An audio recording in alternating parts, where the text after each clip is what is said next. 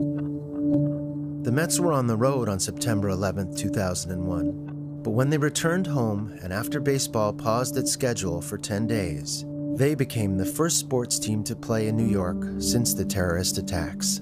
I can't describe that week, and I can't describe what it was like to come back and play because I don't remember any of it, in a way. It was a Friday, and the Mets were playing the Braves in the midst of a pennant race.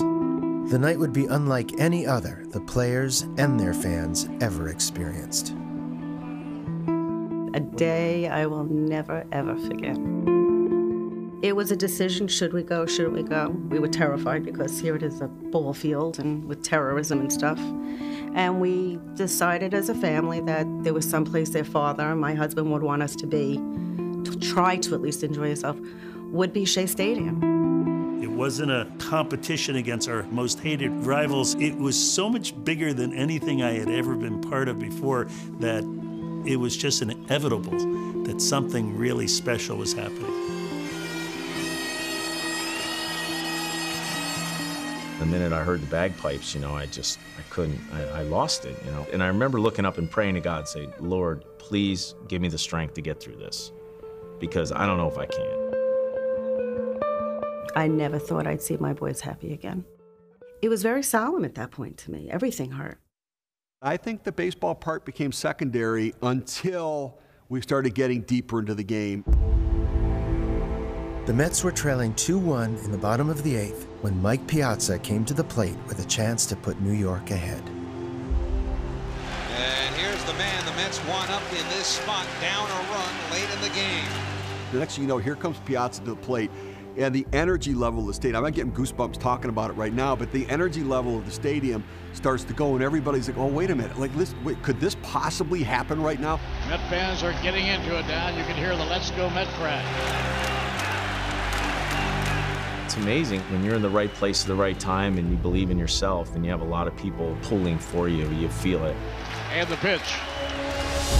When he hit that ball, you heard the crack of it. And it's hit deep to left center. Andrew Jones on the run. This one has a chance. Home run! Mike Piazza, and the Mets lead 3-2. The place just absolutely erupted. My children, for the first time in 10 days, which I thought would never happen, were cheering and smiling and happy, and it was just I'm getting the chills now just thinking of it. It was just this incredible release of emotion. And I think, you know, it became evidently clear that people just wanted to cheer about, you know, something. And the curtain call. I could never thank him enough for putting the smiles on my children's faces. They saw they could enjoy a baseball game without their father, which I'm sure they probably thought they would never. And making me as a mom realize that, you know what, the kid's got a shot at this. They're gonna be okay. I gotta be honest with you, I truly feel uncomfortable when people say, you know, you're a hero, you know, that home run, and I have to disavow myself from that. I don't feel like I was a hero. I really don't. Dad, he said, I'm just doing my job. I said, Michael, gosh, you can't imagine what that home run meant to the country. I mean, it united everybody. Those firefighters smiling because of a baseball game. Here are uniformed firefighters who probably lost friends, God forbid even family. And yet, because Mike Piazza hit a home run, they had something to actually smile about. Shea Stadium has something to smile about. The Mets have won on a 2-run homer by Mike Piazza.